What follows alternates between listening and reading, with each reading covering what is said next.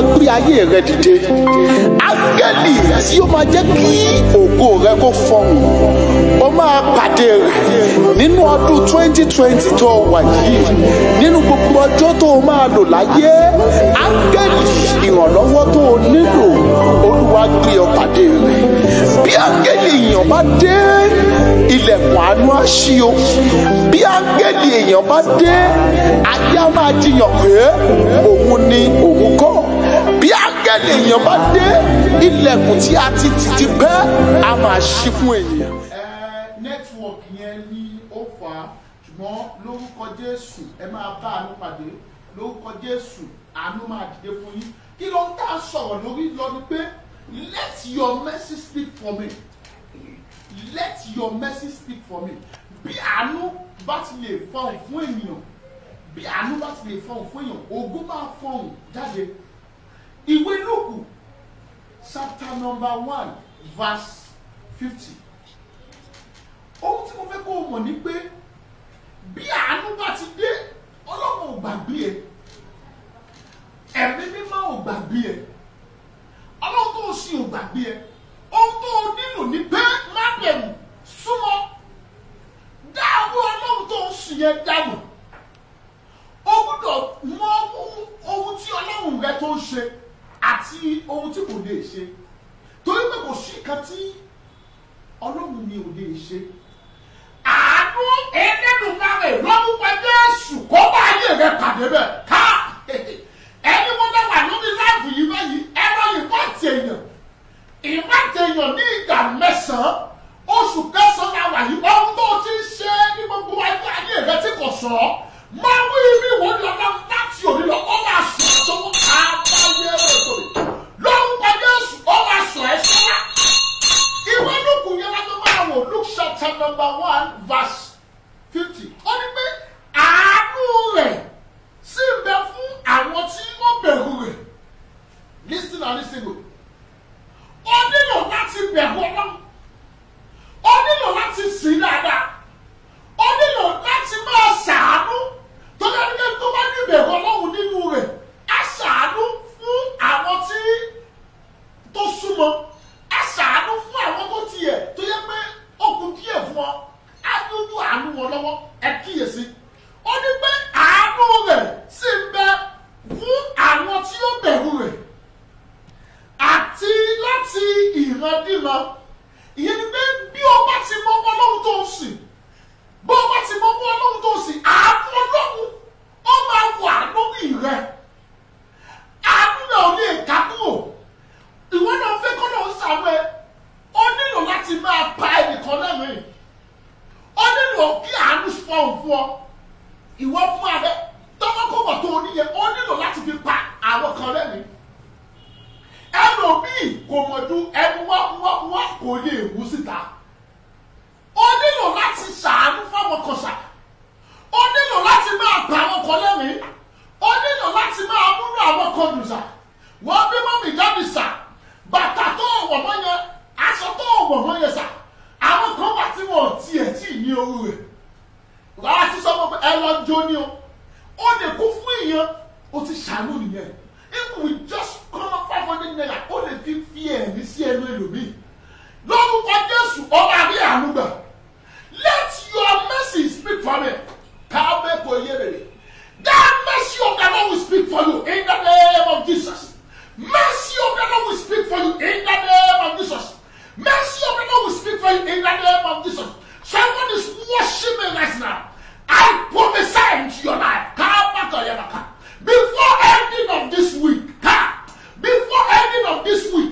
Before ending of this week, you will locate your mercy in the name of Jesus.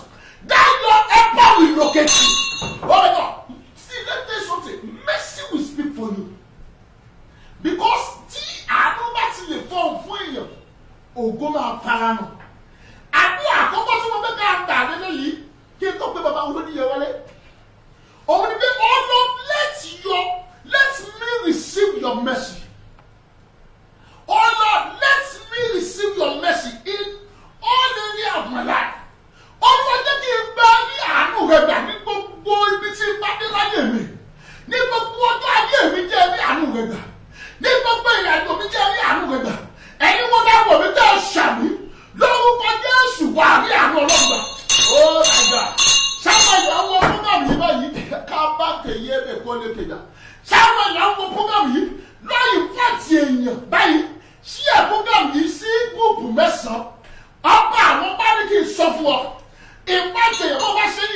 èèyàn wọlé àrùn máa fọ́ nǹkan.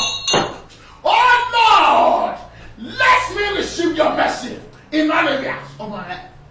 Olúwa jẹ́ kí n rí àánú rẹ gbà ní gbogbo ọjọ́ ayé mi, ní gbogbo ibi tí n bá mi sí, ní gbogbo ibi tí n bá dé.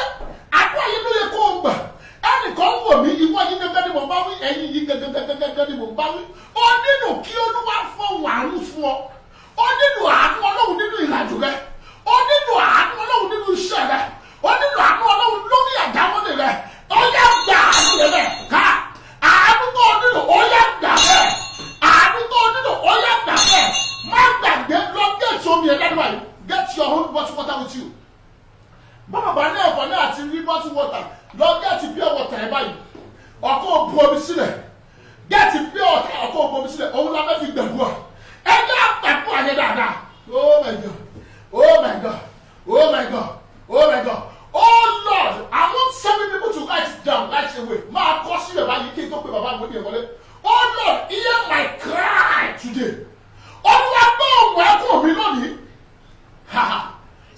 Olúwa gbọ́ ohùn ẹkún mi lónìí. Ká bá yẹ mi. Wọ́n ní mo fẹ́ kó o máa kọ́ sí comment section. Bàbá àwọn ènìyàn wọlé báyìí. Proverbs bídèmí ọ̀nà máa dé. Mo máa pè wọ́n wọlé nísìnyí. Mo máa pè wọ́n wọlé nísìnyí. I want 7 people to write it on the comment section. Oh Lord, God, hear my cry today. Ọlọ́run mi gbọ́ ohùn ẹkún mi lónìí. Èmi ọmọ mi tó o ti ń sunkún. Èmi ọmọ mi tí o ti domijé lójú. Mi ò mọ àwọn tó ń pa ọ lẹ́kún.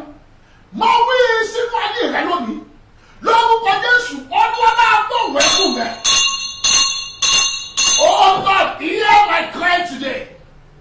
Hear my cry today. Hear my cry today.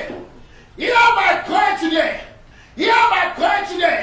Lórúkọ Jésù, ẹni tẹ́ ẹ wà lórí láàyè yìí tẹ́ ẹ bá ṣe àmì méje.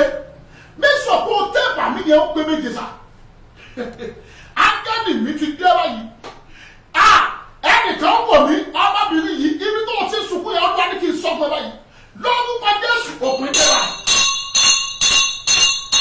8078697619. Worship life with us and stand the chance to win free airtime. You shall also experience a divine turnaround. Jesus is Lord, Lord.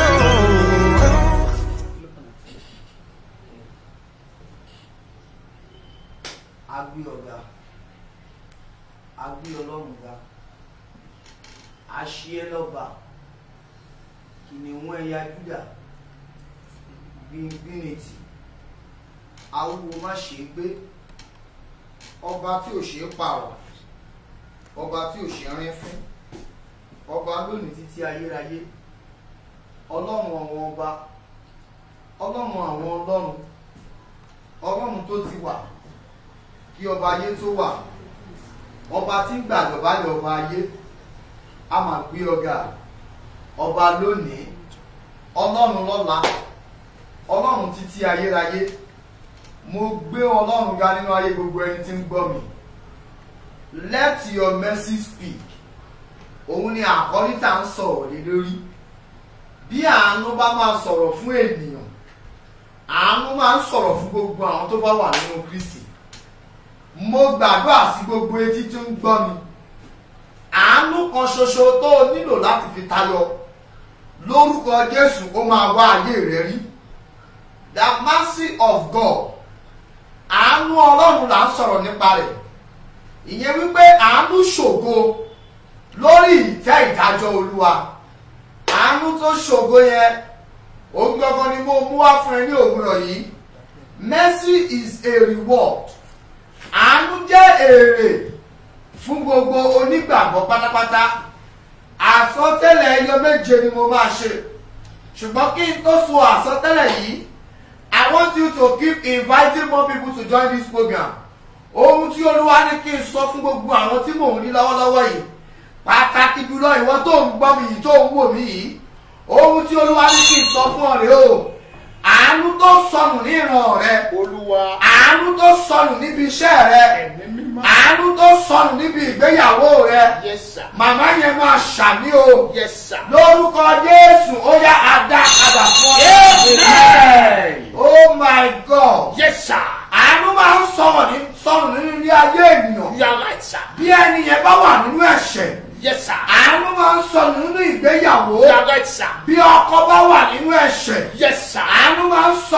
iṣẹ́ ènìyàn. Yes, sir. Bí Sàtánì bá ti dè wọ́n mọ́lẹ̀. Yes, sir. Mo sọ ní ìgbà ìkejì. Speak. Ibi tí àánú ti sọnù nínú ayé rẹ̀. Yaka. Yaka wàyàwó. Ibi tí àánú ti sọnù nínú ògo rẹ̀. Ẹnìkan máa táìpù àmì lọ́nà méje o. Prophesy. Ibi tí àánú ti sọnù nínú ayé rẹ̀ yẹn. Prophesy. Ó yá kó wá ayé rẹ̀ níbẹ̀. Amen. Táìdá 7 rẹ̀. Yes, sir. Máa táìpù àmì méje. Mo ní kó máa táìpù àmì méje yẹn. Yes, sir. Mo sọ pé òun táìpù àmì méje yẹn. Máa táìpù ẹ̀ lọ́nà méje. Prophesy. Begin to say amen. Amen. Nítorí wípé àánú tó sọnù lèmi fẹ́ bẹ́ẹ̀ sọ̀rọ̀ láàárọ̀ yìí. Yes, sir. In Genesis chapter 3. Yes, sir. Nígbà tí Ádámù àti Éfà wà níbẹ̀. Yes, sir. Ẹgbọ́ ejò wá, ó ṣe alárékérekè. Yes, Ó sì jẹ́ kí àánú sọnù. Yes, sir. Èyí nínú ọ̀rọ̀ tí mo sọ yẹn lọ. Yes, Mo sir. fẹ́ kí gbogbo ẹni tí ń gbọ́ mi ṣàmì o. Yes, sir. Genesis chapter 3. Okay. Ní Genesis chapter 3 verse 5. Ẹ gbọ́ o, ejò sì ṣe alárékérekè. Yes, Ó sì mú gbogbo ogun ayé, ó sì mú sínú ọgbà. Ẹ gbọ́ ohun tí Olúwa ṣe. Ohun tí Olúwa ṣe ni wípé lọ́kàn tí àánú ti sọnù nínú ọgbà Édẹ́nì. Yes, sir. Olúwa sì lé wọn jáde. Ibo ni àánú ti sọnù nínú ayé rẹ̀. Prophesy. Èyí tí a ti lé ẹ jáde níbi ògo. Prophesy. Ẹnìkan máa tá ìbò àmì yẹn o. Yes, sir. Ẹnìkan máa ṣàmì yẹn o. Yes, sir. Lórúkọ Jésù ó yá àánú padà. Amen. Mo ní àánú padà fún ọ náà. Ẹ gbọ́ níwájú onímájẹ̀mú yẹn. Yes, sir. Àánú tèmi sọ̀rọ̀ nípa èyí. Àánú tí ènìyàn kì í bẹ̀bẹ̀ fún. Yes. Mo fẹ́ sọ̀rọ̀ nípa àánú oríṣi méjì. Yes, sir. Kí n tó sọ àsọtẹ́lẹ̀ mẹ́ta péré. Àánú àkọ́kọ́ tí mo fẹ́ sọ̀rọ̀ nípa rẹ̀. Yes, sir. Òun ni àánú tí àwọn àna Mósè rí gbà níwájú rẹ̀. Ẹ gbọ́ mi dáadáa. Míríámù ọ̀fẹ́ ló pọn mi nì. Nígbà tí wọ́n débi kànga. Yes, sir. Wọ́n ò lè dáfa omi yẹn kọjá. Ṣùgbọ́n wọ́n pàdé Mósè. You are right. Ó bá wọn fa omi. Yes, sir. Ìyẹn ni wípé unsolicited mercy. Yes, sir. Àánú tí wọn kò bẹ̀bẹ̀ fún. Ẹnìkan máa táìpù ẹ̀. Yes, sir. Lord, release unsolicited mercy for me. Àánú tí mi kò bẹ̀bẹ̀ fún. Olúwa fi ní ayé mi lọ́wọ́. Yes, sir. Olúwa fi ní ayé mi lọ́wọ́. Àánú tí mo bẹ̀bẹ̀ fún. Àánú tí mi ò bẹ̀bẹ̀ fún. Yes, sir. Fi ní ayé mi lọ́wọ́. Máa sọ fún Ọlọ́run níbi tó wà yẹn. Àánú tí mi ò bẹ̀bẹ̀ fún. Yes, sir. Ó yá máa fi ní ayé mi lọ́wọ́. Yes, sir. Olúwa máa fi ní ayé mi lọ́wọ́. Yes, sir. Ẹnìkan gbọ́ mi ó sì ṣàmì. Yes, sir. Lórúkọ Jésù. Prophesy. Àánú tó sọnù nínú rẹ̀. Àánú tí wọn kì í bẹ̀bẹ̀ fún. Yes, sir. Àánú tí wọn kì í kọ lẹ́tà fún. Ẹ̀mẹ́mẹ́mẹ́. Àánú tí wọn kì í pe ariwo lé lórí. Yes, sir. Àánú tí yóò sọnù yẹn. Yes, sir. Ẹni tó ṣàmì yẹn dà. Yes, sir. Ó yá a ti wá ayé rẹ̀. Amen. Oh my God. Yes. Ẹ gbọ́ Genesis chapter 6 verse 7. Genesis chapter 6 verse 7. Àánú orí ọ̀fẹ́. Àánú kan máa ń wá nípa orí ọ̀fẹ́. Genesis chapter 6 Yes. verse 7. Òyìn ni mo fẹ́ dẹ́ káàjọ kà lákòókò yìí. Ṣé ẹnìkan bá mi pàdé níbẹ̀ ṣá? Genesis 6 verse 7. Olúwa sì wí pé èmi yóò pa ènìyàn tí mo ti dáhùn kúrò ní orílẹ̀-èdè àti ènìyàn àti ẹranko àti ohun tí ń lákòrò àti ẹyẹ ojú ọ̀run nítorí inú mi bàjẹ́ nítorí tí mo dá wọn. Ẹ gbọ́ mi gbogbo ènìyàn, ibi tí àánú ti sọnù nìyẹn o. Ní ìran Ádámù àti Éfà, ní ìran àkọ́kọ́, ibi tí àánú ti sọnù nìyẹn. Ẹ gbọ́ mi dáadáa, ohun tí àánú tó sọnù nínú ayé rẹ ti bá ọ dé.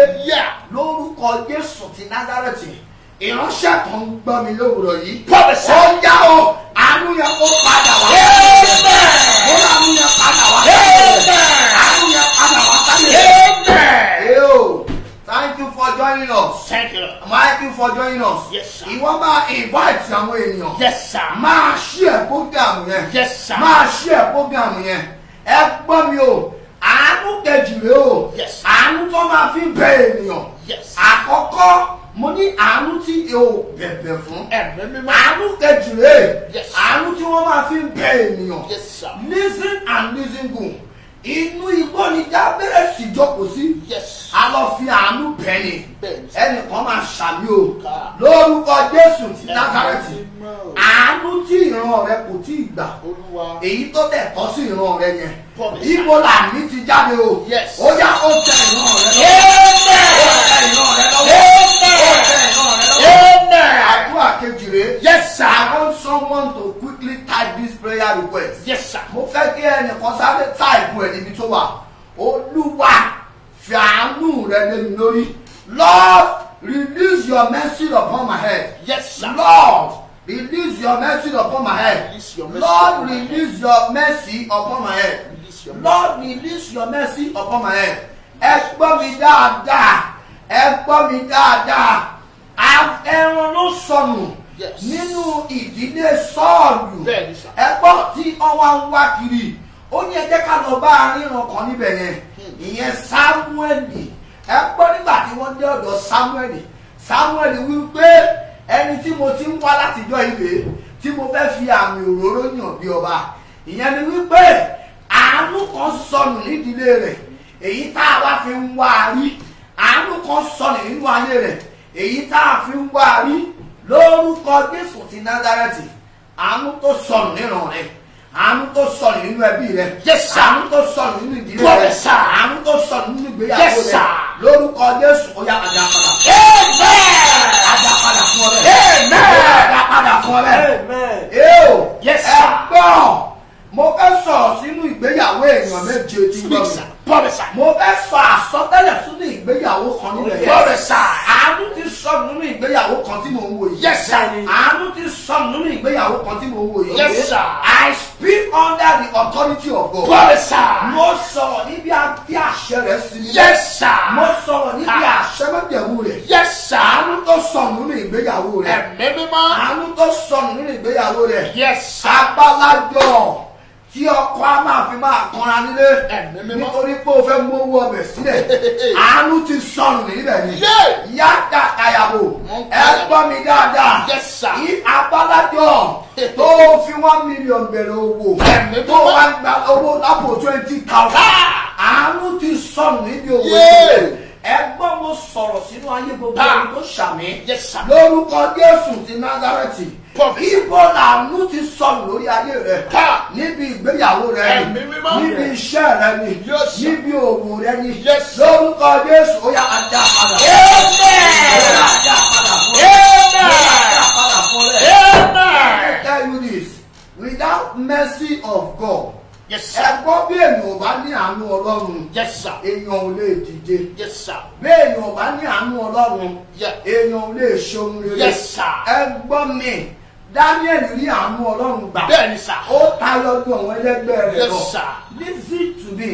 Àánú tó máa fi tayọ ju ẹlẹgbẹ́ rẹ̀ lọ. Ká. Yàtà yàrá o. Àánú tó máa fi tayọ ju ẹlẹgbẹ́ rẹ̀ lọ. Ẹ̀mí mímọ́. Àánú tó máa fi tayọ ju ènìyàn kan lọ. Olúwa. Níran rẹ̀ yẹn. Ká. Ó yá ká mú padà wá. Amen. Ó ní ká dá padà fún ẹ. Amen. Ká dá padà fún ẹ. Amen. Oh my God. Gbìyànjú láti ní omi rẹ lọ́wọ́ o. Yes, sir. Gbìyànjú láti ní omi rẹ lọ́wọ́. Yes, sir. Nítorí pé a máa súre sínú omi yẹn. Yes, sir. Àwọn omi yẹn jẹ́ máa ṣiṣẹ́ sínú ayé rẹ. Yes, sir. Ibi táàrùn ti sọnù. As you are going to be using that water, ẹ gbọ́ o, in the next 48 hours. Ma. Ohun tí Olúwa ní kí n sọ rèé. Yes, sir. In the next 48 hours. Yes, sir. In the next 48 hours. Ìṣẹ̀lẹ̀ ìyanu kan máa ṣẹlẹ̀. Ẹ̀mí Èyí mímọ́. tó máa yí ìtàn ayé rẹ padà. Yeah. Ẹnì kan máa ṣàmì. Ìṣẹ̀lẹ̀ ìyanu tó máa ṣẹlẹ̀ tó máa yí ìtàn ayé rẹ padà. Ó yá láàárọ̀ ọ̀la kó fọrùn jáde. Amen. Mo ní kó fọrùn jáde. Amen. Mo ní kó fọrùn jáde. Amen. Mo ní kó fọrùn jáde. Amen. Hallelujah. Hallelujah. Ẹnìkan gbọ́ mi. Yes, sir. I want you to keep joining this program. Yes. I want you to keep inviting. Like. Invite. Keep sharing Yes, this yes, program. Yes, sir. Keep sharing this program. Yes, sir. Share program yìí ní ọ̀nà méje. Share it. Ẹ gbọ́ o. Yeah. Mo fẹ́ sọ̀rọ̀ sínú àwọn àkáǹtì tí kò gba ọrẹ mọ́. Ẹ̀mí mímọ́. Yàtà yàrá o. Máa káyé Mo mi. gbọ́ ohun yìí. Yes. Olúwa ní sọ̀rọ̀ sínú àkáǹtì tí ò gba ọrẹ mọ́. Prophesy. I speak to your treasure. Yes. Ẹ gbọ́ o. gbogbo treasure tá a ti sọ ní gbèsè. Gbogbo ọkọ̀ owó tá a ti sọ ní gbèsè. Lórúkọ Jésù ó yá àánú wọ mi lọ. Àánú wọ mi lọ. Ẹ gbọ́ mi o. Lórúkọ Jésù ti Násárẹ́tì. Ìṣẹ̀lẹ̀ kan máa ṣẹlẹ̀. Oṣù kẹsàn-án la wà. Ẹ gbọ́ in the book of Isaiah 66 verses 7. Isaiah 66 verses 7. Ó ní kí ó tó ní oyún, ó ní ó bí ọmọkùnrin, ó ní kí ó tó rọbí, ó sì bí ọmọkùnrin. Isaiah 66 verse 7. Isaiah 66 verse 7. Mo fẹ́ sọ àsọtẹ́lẹ̀ nínú ìwé yẹn. Isaiah 66 verse 7. Ibẹ̀ ni mo ti fẹ́ sọ àsọtẹ́lẹ̀ o. Ẹ gbọ́ ohun tí mo rí níbẹ̀ o. Ó ní ó ní oyún, ó ní kó tó rọbí, ó ní ó bí ọmọkùnrin kan. Ẹ gbọ́ ìṣẹ̀lẹ̀ kan tá a rẹ́kọ̀dù sílẹ̀. Òun ni pé aláboyún kan wà kóhun tó rọbí rárá, òun ló ti bí ọmọ. Ìyẹn ni wípé àánú sọ̀rọ̀ fún Màríà, òun ò rọbí rárá, Màríà ò gbé rárá, Màríà ò pariwo rárá, kó tó rọbí ló ti bí. Ẹnìkan máa sọ̀rọ̀ ohun tí ẹgbẹ́ rẹ̀ ń fi ìnira ṣe. Olúwa yàtà yàbàbò. Ohun tí ẹgbẹ́ rẹ̀ ń fi ìnira ṣe. Ohun tí ẹgbẹ́ rẹ̀ ń fi ìkorò ṣe. Ohun tí ẹgbẹ́ rẹ̀ ń fún ẹkún ṣe. Ó yá lọ máa fi àánú ṣe. Mo ní lọ máa fi àánú ṣe. Ìwọ lọ máa fi àánú ṣe. Ẹ gbọ́ ọ̀rọ̀ yìí kù méjì péré kí bàbá wòlíì tó wọlé padà. Ọ̀rọ̀ yìí kù ẹjọ́ méjì péré. Ẹ gbọ́ mi o. Ohun tí Olúwa ní kí n sọ rèé. 48 hours yẹn ni mo dúró lé lórí. Àwọn kan máa padà pé nọ́mbà yẹn padà. Àwọn kan máa padà pé nọ́mbà yẹn padà o. Nọ́mbà tó ń lọ lójú screen yẹn. Àwọn kan máa bá wọn pé padà. Nọ́mbà kan wà lójú screen yìí lọ́wọ́lọ́wọ́. Ìwọ máa pé nọ́mbà yẹn padà. Between 48 hours. Òun ni mo sọ sínú ayé rẹ̀. Yáda ya mo sọ tàyàrà. Ẹ gbọ́ ìpè tó fẹ́ pèrè. Wò ní testimony ti ṣẹlẹ̀ láyé mi. Yéda yàrá o. Ẹ gbọ́ lórúkọ Jésù ti Násárẹ́tì. Àánú tó máa mú testimony jáde. Àánú tó máa mú testimony fọ̀hún. Àánú tó máa mú testimony ṣiṣẹ́. Ta ló ṣàmì méje?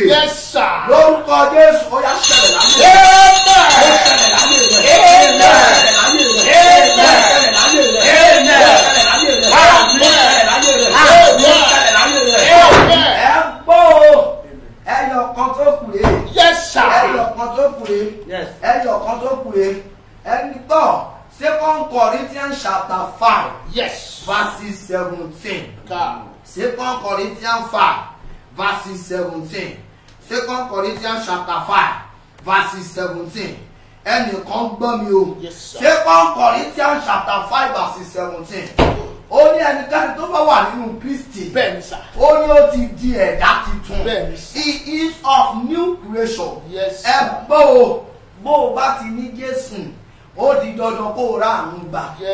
Bó o bá ti mọ Ọlọ́run tó ń sìn, ó di dandan kó o rà àánú gbà. Bó o bá ti lè fún ká, ó ti dandan kó o rà àánú gbà. Ẹ gbọ́ mi o, lórúkọ Jésù ti Násárẹ́tì. Àánú èyí tó máa fi hàn bí ènìyàn ńlá. Àánú tó máa fi hàn bí ènìyàn ńlá. Ẹnìkan ń wò mí lọ́wọ́lọ́wọ́. Àánú kan fẹ́ fi hàn nínú ìdílé rẹ̀. Àánú kan fẹ́ fi hàn nínú ìdílé rẹ̀. Ìránṣẹ́ kan wò mí o. Olúwa ní sọ̀rọ̀ sínú ayé ìránṣẹ́kùnrin yẹn. Ẹ gbọ́ ìránṣẹ́kùnrin kan wò mí lọ́wọ́lọ́wọ́. Ó máa ń ní àmúbọ́. Àánú kan fẹ́ ṣẹlẹ̀ nínú ìran rẹ̀. Between now and 14 days. Ẹ gbọ́ o. Ibi tí àánú ti sọnù. Èyí tí ò jẹ́ kí ó fọhùn jáde. Ó yá àmúbọ́ yẹn kó jáde lára rẹ̀. Mo lámúbọ́ yẹn kó jáde lára rẹ̀. Mo lámúbọ́ yẹn kó jáde lára rẹ̀. Mo lámúbọ́ yẹn kó jáde lára rẹ̀. Àmúbọ́ yẹn kó jáde lára rẹ̀. Oh my God. Eléyìí ni máa fi pé wòlíì Ọlọ́run wọlé nísìnyí. Eléyìí ni máa fi pé wọlé o. Ẹ gbọ́ Deuteronomy 28 ẹsẹ̀ kejì ni wọ́n kọ́kọ́ fi gbàdúrà mẹ́ta. Yes. Ẹsẹ̀ kejì Deuteronomy 28. Yes, sir. Deuteronomy 28. Yes, Tó o bá lómi rẹ lọ́wọ́. Yes, sir. Ibi tó wà di omi yẹn mú. Yes, sir. Ibi tó wà di omi yẹn mú. Ibi tó wà di omi yẹn mú. Ibi tó wà di omi yẹn mú. Deuteronomy 28 verses 2. Ẹgbọ́n ohun tó sọ. Ó ní gbogbo ìbùkún wọ̀nyí. Ó ní yóò ṣẹ sórí rẹ. Yes. Ó ní gbogbo ìbùkún wọ̀nyí. Ó ló máa ṣẹ sórí rẹ. Yes, sir. Ẹgbọ́n o, ọdẹ kì í yìnbọn dànù. Ọdẹ kì í fi ọta rẹ̀ kó fi ṣeré dànù. Ẹgbọ́n mo fẹ́ sọ̀rọ̀ àṣẹ. Mi ì fi sọ̀rọ̀ dànù. A sọ̀rọ̀ àṣẹ kan kì í sọ dànù. Mo sọ̀rọ̀ bí wòlíì. Yes, sir. Mo sọ̀rọ̀ bí wòlíì rẹ̀. Yes, sir. Ẹ gbọ́ mi dáadáa gbogbo ẹni tó gbọ́. Ẹ gbọ́. Deuteronomy yẹn sọ wípé gbogbo ìbùkún wọ̀nyí á ṣẹ sórí rẹ̀. Bẹ́ẹ̀ni, sir. Lórúkọ ti bàbá. Yeah. Lórúkọ ti ọmọ. Ẹ̀mí mímọ́. Lórúkọ ti ẹ̀mí mímọ́. Yeah. Ìbùkún. Kàlọ́, Èyí kàlọ́. tí àjẹ́ ò jẹ́ kó ṣẹ lórí rẹ̀. Yeah. Ìbùkún. Ẹ̀mí mímọ́. Èyí ó ṣọ́ ò jẹ́ kó ṣẹ lórí rẹ̀. Yéèké. Abálájọ tó fi ń ṣiṣẹ́ tó fi lákòjọ.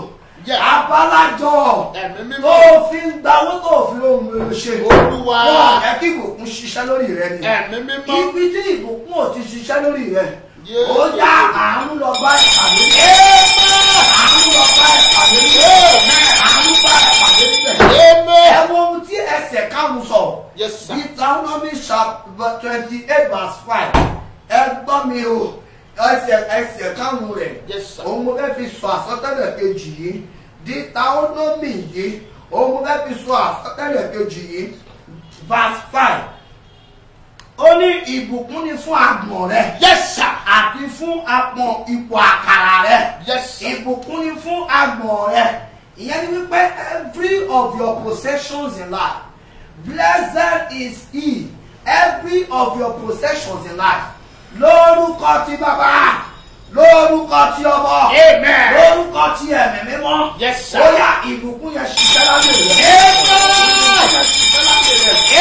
Ìbùkún yẹn ṣiṣẹ́ láyé rẹ̀. Amen. I want to prophesy to somebody. Prophesy. Mo fẹ́ sọ àsọtẹ́lẹ̀ sínú ayé rẹ̀. Prophesy. Ìránṣẹ́kùnrin kan ń wò mí lọ́wọ́lọ́wọ́. Ìránṣẹ́kùnrin kan ń wò mí lọ́wọ́lọ́wọ́. Adébọ́lá, I want to prophesy to your life. Prophesy. Lédèbó sàtáyàwá. Yes, sir. Ẹ gbọ́ mi dáadáa. Yeah. Mo gbọ́ o, mo sì rí i. Speak. Ẹ gbọ́. Yeah. Mo rí ègún obìnrin lórí rẹ̀. Yeah. Lédèbó sàtáyàwá. Adébọ́lá, mo rí ègún obìnrin lórí rẹ̀. Prophesy. Màtáyà mo sọ̀tà yàrá. Lórúkọ ti bàbá. Yes, sir. Lórúkọ ti ọmọ. Ibi tí obìnrin ti fọwọ́ sọ̀yà fún ẹ tó láàánú ò ní ṣiṣẹ́ lórí rẹ̀. Ibi tí obìnrin ti fọwọ́ sọ̀yà sí ẹ tó láàánú ò ní ṣiṣẹ́ lórí rẹ̀. Yes, sir. Adébọ́lá, can you say amen? Mo ní ṣó o lè ṣàmì. Yes, sir. Ó dá o. Olúwa ọwọ́ bẹ̀ iná kò gbẹ wọ́n. Iná kò gbẹ wọ́n bẹ̀. Amen. A máa so tàyàrà. Yes, Kaba. Yes, yes, yes. Yes, Adébọ́lá sir. is saying amen. Kaba. Adébọ́lá ń ṣàmì. Yes, sir. Adébọ́lá ń ṣàmì. Yes, sir. Adébọ́lá ń ṣàmì. Yes, sir. Adébọ́lá, there is a number in that screen. Kaba Nọ́mbà yẹn. kan wà lórí screen yìí. Olúwa ní sọ fún ọ wípé Kaba at the end of this program, Maka. rí dájú pé o pe wòlíì Ọlọ́run. Yebe ko ye. Prophet of God will prophesy to you. Ẹ̀mí mímọ́. Prophet of God will prophesy to you. Ẹ̀mí mímọ́. Ohun tí mo gbọ́ rè é, Yes. mo rí obìnrin tí fọwọ́ sọ̀yà fún ọ tó ní o ní ṣe rere. Ẹ̀mí mímọ́. Yálà sàdàrà ẹ gbọ́ o lónìí tí mo sọ ọ̀rọ̀ yìí Olúwa. lórúkọ ti Jésù. Ìyá. Ègún yẹn ó yá kó parẹ́ láyé rẹ̀. Ó parẹ́ láyé rẹ̀. Amen. Ó parẹ́ láyé rẹ̀. Amen. Ó parẹ́ láyé rẹ̀. Amen. Ẹ máa ń da yàrá wò. Yakaba. Ẹ gbọ́ mi dáadáa o. Yes, sir. Ẹ gbọ́ mi dáadáa. Yes, sir. Ohun tí àánú máa ń mú wá lélẹ̀. Yes, sir. Àánú máa ń mú iyì wá láwùjọ. Yes, sir. Béèyàn bá ní àánú lórí. Aha. People will honour you. People will respect you. You are right. People will honour you. You are right. Ẹ gbọ́ mi dáadáa. Èlíṣà rí àánú ni. Yes, sir. Àánú ìpè wà lórí Èlíṣà. Ẹ̀mí mímọ́. Ẹ gbọ́, Èlíṣà wọ ìlú yẹn.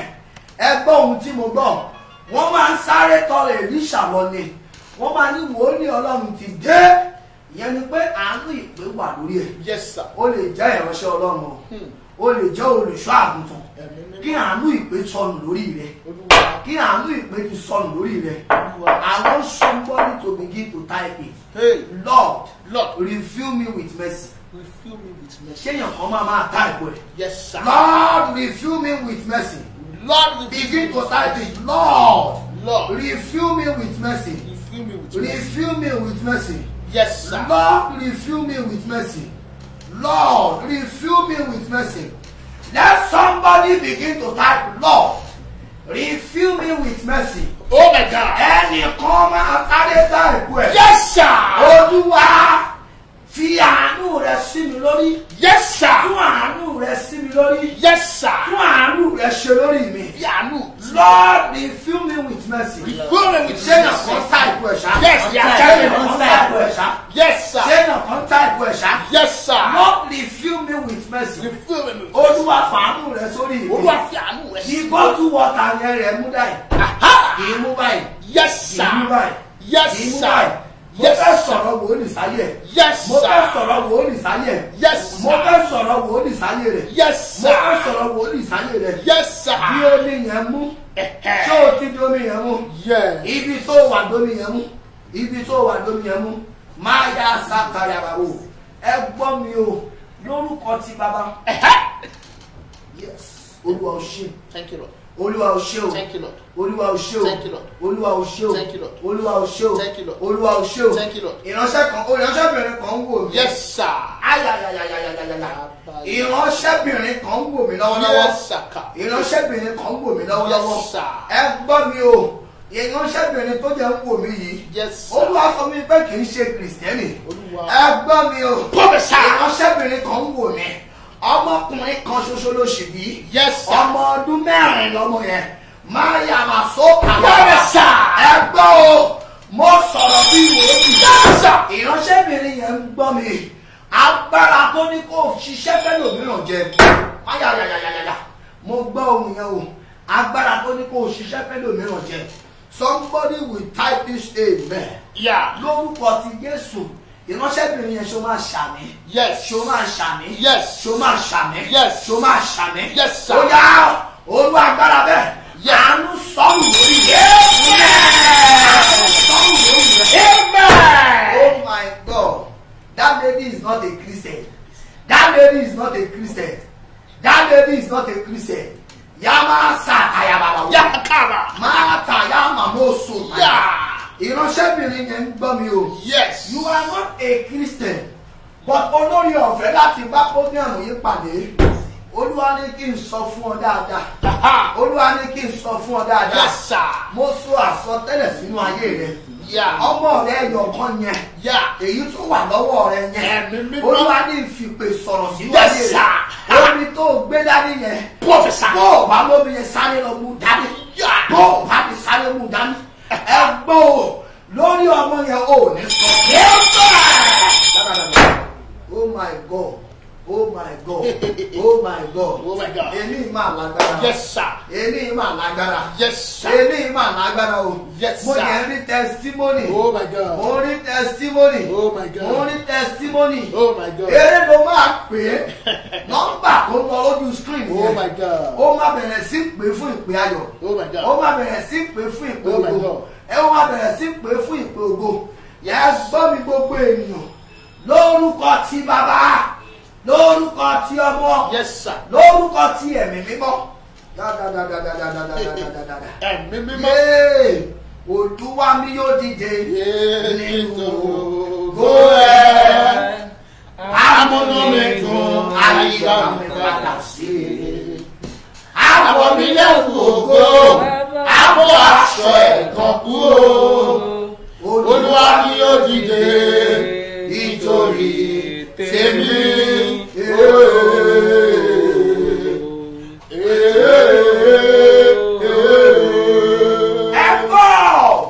Ohun tí mo gbọ́ lákòókò yìí rèé. Yes, sir. Olúwa mi fẹ́ dìde.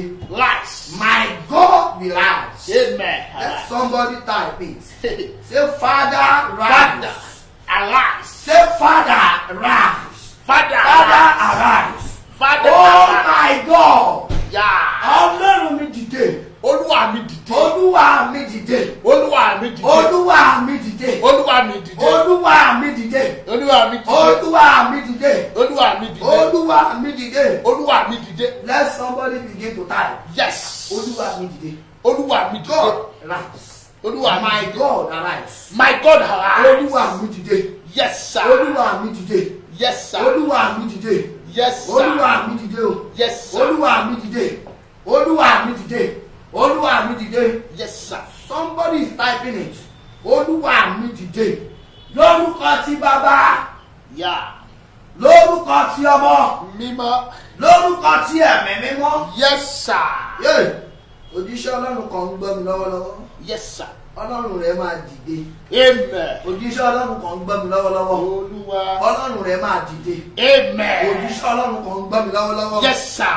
My God will stand for you. Amen. My Father will stand for you. Amen. My Father will stand for you. Amen. Ẹnìkan ń gbọ́ mi. Oh my Mo God. fẹ́ máa lọ.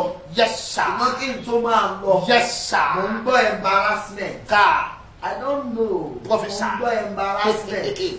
Mo ń gbọ́ embarrassment. Professor. There is somebody watching me. Kábàáyé. Wọ́n yẹ̀yẹ́ rẹ̀. Yes, sir. Dá àyàrá o. Kálákàyé. Léèyàn ọ̀bá lógo tó bá gbà mú wọn máa yẹ̀yẹ́. Yes, sir. Bó o bá lé aṣọ tó bá gbà mú wọn yẹ̀yẹ́ rẹ̀. Yes, sir. Bó o bá lówó tó bá gbà mú wọn yẹ̀yẹ́ rẹ̀. Yes, sir. Bó o bá lọ́kọ̀ tó bá gbà mú wọn yẹ̀yẹ́ rẹ̀. Yes, sir. Ẹ gbọ́ mi o. Oh my Mo ń gbọ́ embarrassment. Embarrassment. He keep bringing it to my head. Ó ń dún létí mi. Oh my There God. is somebody that is facing tribulation. Oh my God. Ẹnìkan la ìpọ́njú kan kọjá. Yes, sir. Ohun tí mo fẹ́ fi kúrò lórí ẹ̀rí o. Yes, sir. Lórúkọ ti bàbá. Lórúkọ ti ọmọ. Yes, sir. Lórúkọ ti ẹ̀mí mímọ́. Yes, sir. Ẹnìkan máa táìpù àmì méje. Aha. Ibi tí a ti ẹ̀mbára àti ẹ̀yẹ̀. Ibi tá a ti ẹ̀mbára àti ẹ̀yẹ̀. Yes, sir. Ó já o. Asọ́dọ̀ ògo mọ́ ẹ lọ́wọ́. Wòlíì Ọlọ́run máa wọlé. Wòlíì Ọlọ́run máa wọlé. Ìtàn ayé rẹ̀ máa yí padà. Elohe Evangelism Ministry, also known as Elohe Prayer Mountain, located at Alavia, Idowa, Ijebu-Ode, Ogun State, presents Prophetic Prayer Hour every Wednesdays, 12 p.m. to 1 p.m. with Prophet Alimi Ezekiel, live on Facebook at Alimi Ezekiel. You can follow us on Instagram, Facebook, and YouTube at Elohe Prayer Mountain. You can also reach us on 08078697619. Worship life with us and stand the chance to win free airtime. You shall also experience a divine turnaround. Jesus is Lord, Lord.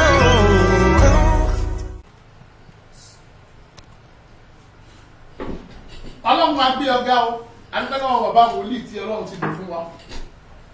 I want you people to be just be typing it. More anointing to you, sir. And Baba máa type ẹ̀ pé more anointing to you, sir. Elohe Pray for only 14 people. Just 14 people. If you have the privilege to call in, call on the direct number. I'm going to pray for you direct as you are pushing me right away. And then I'm going to prophesy into your life.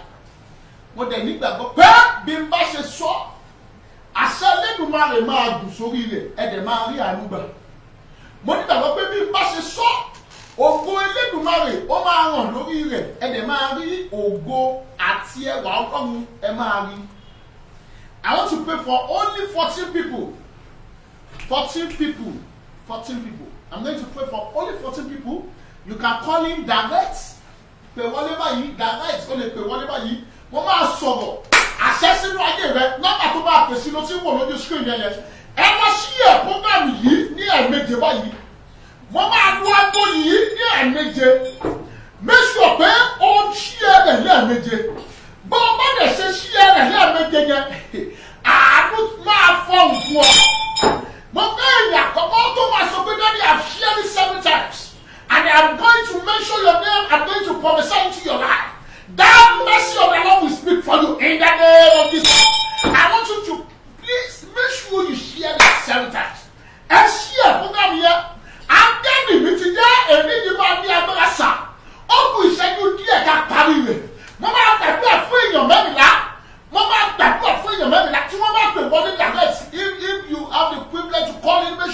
somebody, let me bless that water with you. Let me prophesy into your life. And let's see what my God is going to do within 21 days. And then I know that my God is going to do something new in your life.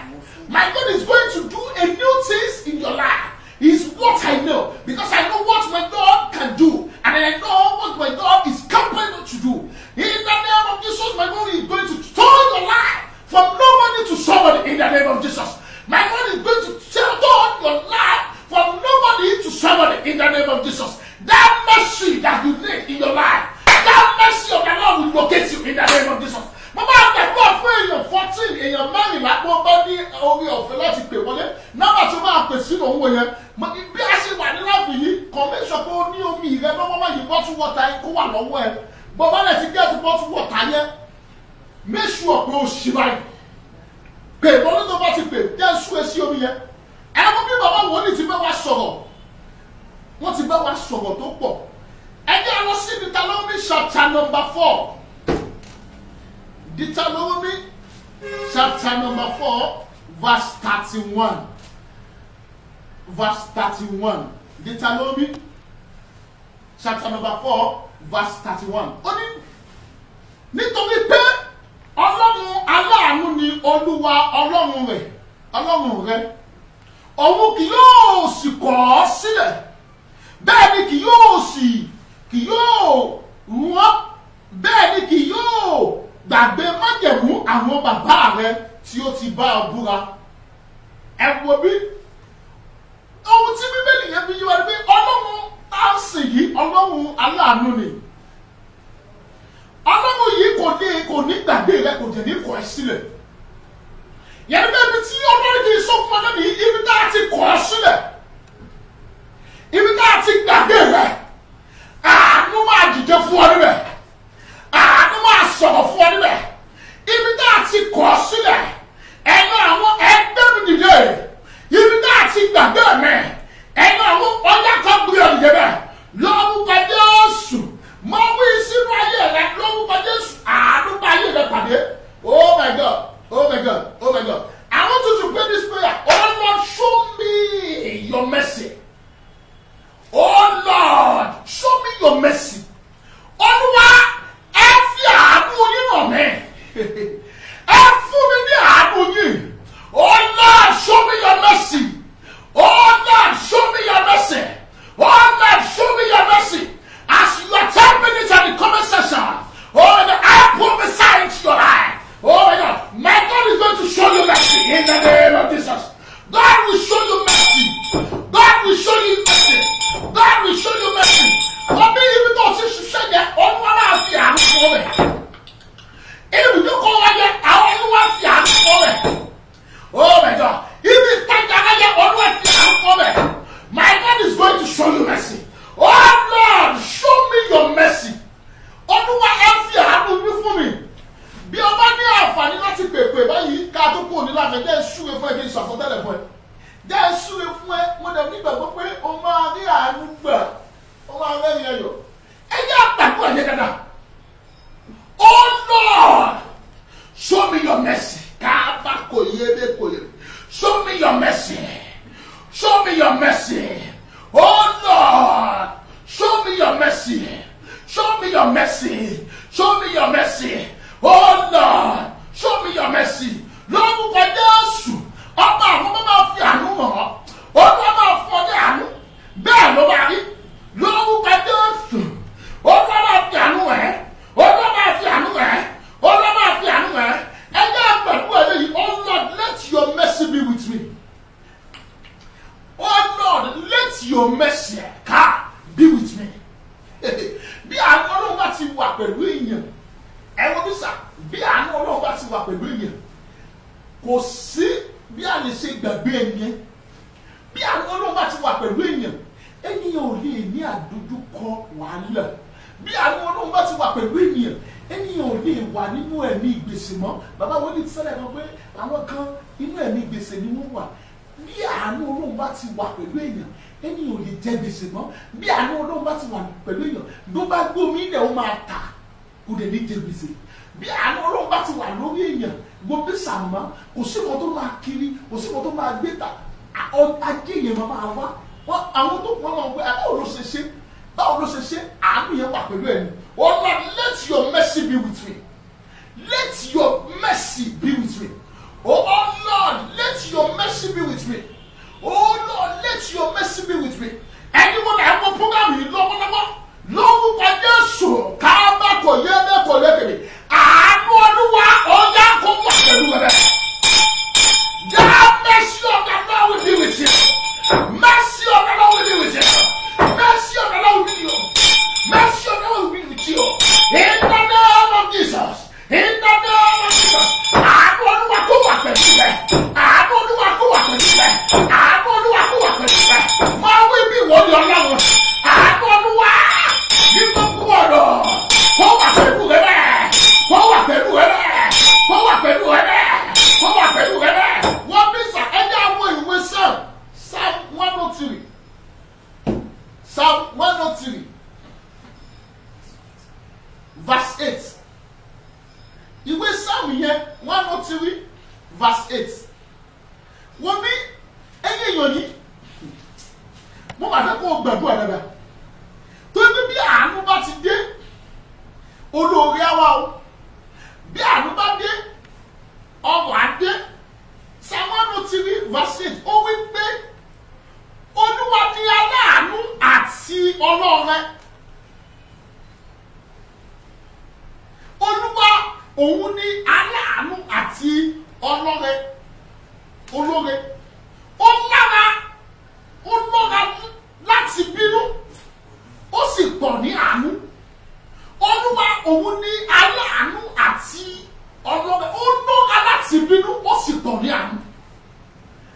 Àánú yẹn ló nílò nínú oṣù tó wà yìí. Àánú yẹn ló nílò nínú Sẹ̀tẹ́mbà tó wà yìí. Àánú yẹn ló nílò nínú ọdún tó wà yìí. Àánú yẹn ló nílò nínú ọ̀sẹ̀ tó wà yìí. Àánú yẹn ló nílò níbi iṣẹ́ rẹ̀. Àánú yẹn ló nílò ní ọ̀dọ̀ ọ̀gá rẹ̀ yẹn. Àánú yẹn ló nílò lọ́dọ̀ ẹni tó ń wojú rẹ̀ pé aláàánú mi ló ń dìde lọ kó ṣe mí láàánú. Àánú yẹn ló nílò nínú iṣẹ́ rẹ̀. Àánú yẹn ló nílò nínú gbogbo ohun tó bá lọ́wọ́ dé. Ẹ̀yin wọn náà wọ púrọ̀mù ìdá ìṣàmì méje.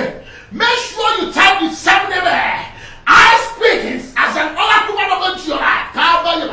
That mercy of the Lord will locate you. Àánú tó nílò Olúwa yọ̀ǹda rẹ̀ fún ọ. Àánú tó nílò Olúwa yọ̀ǹda rẹ̀ fún ọ. Àánú tó nílò Olúwa yọ̀ǹda rẹ̀ fún ọ. Ṣé o mọ̀ pé àwọn ọ̀pọ̀lọpọ̀ ẹlòmíì á dẹ̀ máa sùn pẹ̀lú ẹni tó yẹ kó wọ̀ lọ́wọ́. Ó wà pẹ̀lú ọkọ rẹ̀ ní. Ọkọ ẹ̀ dẹ̀ ní owó dáadáa lọ́wọ́ kò dẹ̀ ẹ̀rọ ẹ̀ lọ́wọ́ kò tiẹ̀ ṣàánú ẹ̀ rí. Kò ẹ̀ bà fún ẹ 50,000 rí, kò fún ẹ 100,000 rí.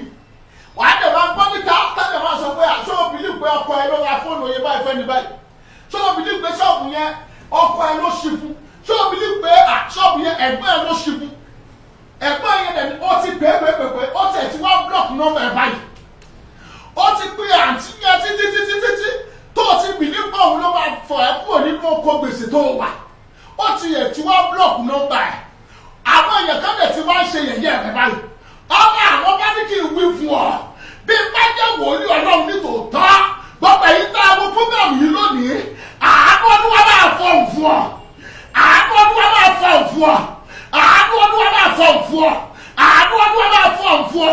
Ibi tá a gbàgbé ọ sí àánú lọ gbé ọ dìde bẹ̀ ká. Ibi tá a gbàgbé ọ sí àánú gbé ọ dìde bẹ̀. Àánú Olúwa máa fọ òfin ọ. Oh God, let your mercy be with me. Adábàgbàdé, ọ̀rọ̀ jẹ́ kí àánú rẹ kó wà pẹ̀lú mi. Ẹni wọn lè ṣàmì eléyìí, wọ́n bá òun yẹn sí ọtí mi. Agbára tó gba àwọn àánú dànù láyé rẹ̀, tí kò jẹ́ kó rí àánú gbà mọ́, tí kò jẹ́ kó rí Ọlọ́run gbàdé mọ́, tí kò jẹ́ kó rí ìrànlọ́wọ́ gbà mọ́, lórúkọ Jésù, agbára yẹn wọnú gbèkú bẹ́ẹ̀. Agbára yẹn wọnú gbèkú bẹ́ẹ̀. Àdúrà tó bá fẹ́ gbàgbé ká fi fẹ́ parí rẹ̀, ó tún di ọjọ́ Friday. À ń gbàgbé pàdé wa níjọ́ Friday yẹn ní Elohe prayer mountain. So o bá ti like page yẹn, make sure invite people to that page. Invite people to that page. Elohe prayer mountain on Facebook. That's our Facebook page. That's where we are going to use on Friday. That Friday is from 7 to 8 o'clock. Mo dẹ̀ nígbàgbọ́ pé ẹ̀yin tẹ́ ẹ bá ṣe yẹn máa rí àánú gbà.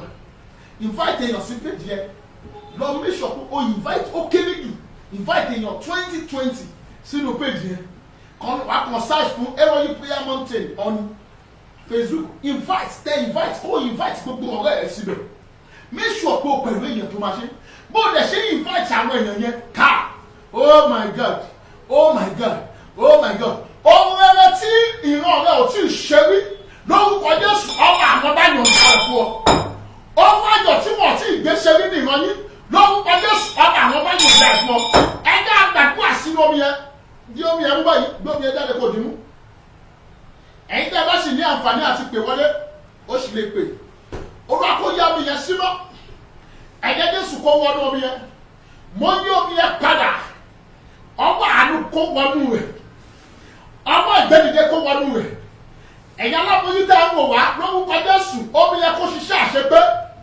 ìwọ tó wá iṣẹ́ yẹn tó ti rí iṣẹ́ tó ń wò wá lórúkọ Jésù omi yẹn kó ṣiṣẹ́ àṣepé gbogbo ẹ̀yin tẹ́ ń wọ bóńgàmì yìí omi gbà ìwọ tí ọjà rẹ ọ̀rọ̀ dédé yẹn ọwọ́ adúwà lọ́dúnmáyò kó wọnú omi yẹn mo yí omi yẹn padà mo sọ́dọ̀ omi ìdáǹdè mo yí omi yẹn padà mo sọ́dọ̀ omi ìṣẹ́gun mo yí omi yẹn padà mo sọ́dọ̀ omi ọ̀nọ́là mo yí omi yẹn padà mo sọ́dọ̀ omi ìgbẹ́dìde mo yí omi yẹn padà mo sọ́dọ̀ omi testimony ìwọ ni testimony kàn báyìí bọ́ bí sàbá ṣe máa ń ṣe lórí platform yìí má gbàgbé máa tọ́pù àmì ẹ̀ 21 times wà á dẹ̀ tọ́pù fáyà yẹn 21 times wọ́n bí má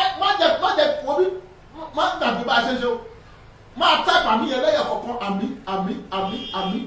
àmì 21 times then wà á tọ́pù fáyà yẹn ní 21 times lẹ́yìn kọ̀ọ̀kan fáyà bí o ṣe ń tọ́pù àmì àti fáyà yẹn àbá àtúnúwò ní dẹ́ka àánú fọ́n fún ọ lórúkọ Jésù ìnájọ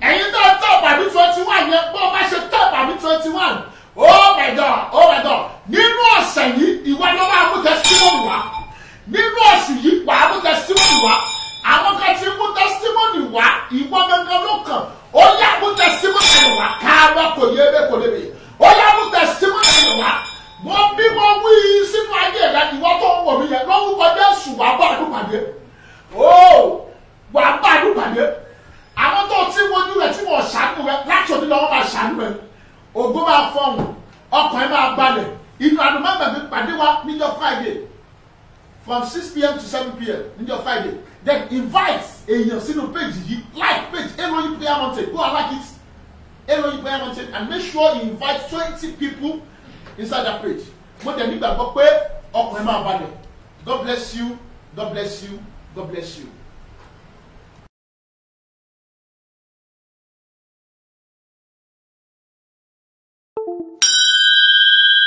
áńgẹ́lì rẹ máa dé áńgẹ́lì ìrànlọ́wọ́ tó o nílò áńgẹ́lì tó máa gbé ayé rẹ dìde áńgẹ́lì tí ó máa jẹ́ kí ògo rẹ kó fọhùn ó máa pàdé rẹ nínú ọdún 2020 tó wà yìí nínú gbogbo ọjọ́ tó o máa lò láyé áńgẹ́lì ìrànlọ́wọ́ tó o nílò Olúwa gbé ọ pàdé rẹ bí áńgẹ́lì èèyàn bá dé ilẹ̀kùn àánú á ṣí o bí áńgẹ́lì èèyàn bá dé ayé á máa jiyàn pé òun ni òun kọ́ bí áńgẹ́lì èèyàn bá dé ilẹ̀kùn tí a ti tì ti pẹ́ á máa ṣí fún èèyàn bí áńgẹ́lì èèyàn bá dé ègún ìdílé kò kí ń borí orí ẹni bẹ́ẹ̀ bí áńgẹ́lì èèyàn bá dé àánú á fọhùn bí áńgẹ́lì èèyàn bá dé ọlá máa fọhùn áńgẹ́lì gbogbo ẹ̀yin tẹ́ ń gbọ́ mi níbikíbi tó ti ń gbọ́ mi.